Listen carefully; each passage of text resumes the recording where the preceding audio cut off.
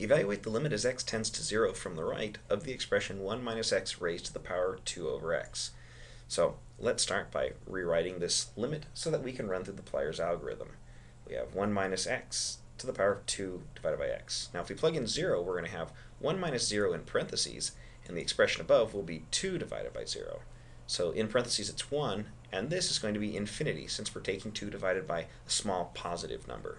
Now 1 to the infinity is a type C indeterminate form, and that means we want to rewrite this using the exponential. So we have the limit as x tends to 0, e to the ln of the base, 1 minus x, times the power 2 to the x.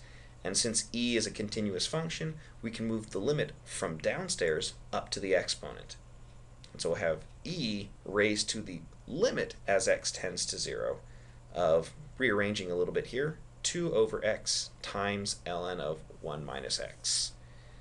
And so this expression up here is where the limit is. Let's focus on it instead. We have the limit as x tends to 0 from the right of 2 over x times ln of 1 minus x. Now if we plug in 0, we can actually rewrite this, since it's already a fraction, as 2 times ln of 1 minus x over x. And if you can write it as a fraction, it's not a bad idea, because that means it's closer to being type A indeterminate, and you can use L'Hopital's rule. Well, let's see if L'Hopital's rule applies. If we plug in, we're going to have 2 times ln of 1 minus 0 divided by 0.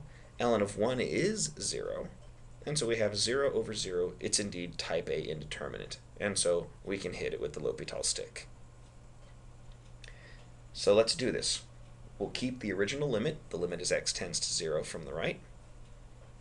We'll replace the top by the derivative of the top. So when the 2 comes along for the ride, we have 1 over 1 minus x times the derivative of minus x, and the derivative of x is just 1. So now let's clean this up and see what the new limit is. We're going to have a negative 2 upstairs, a 1 minus x downstairs, and now if we let x tend to 0, we're going to have a minus 2 over 1 minus 0. That's negative 2. And since that's a number, that's the limit. But remember, it's only the limit in the pink part. This is just part of the limit process. If we make the replacement, the pink part with 2, we have e to the power 2 as the limit of the original function.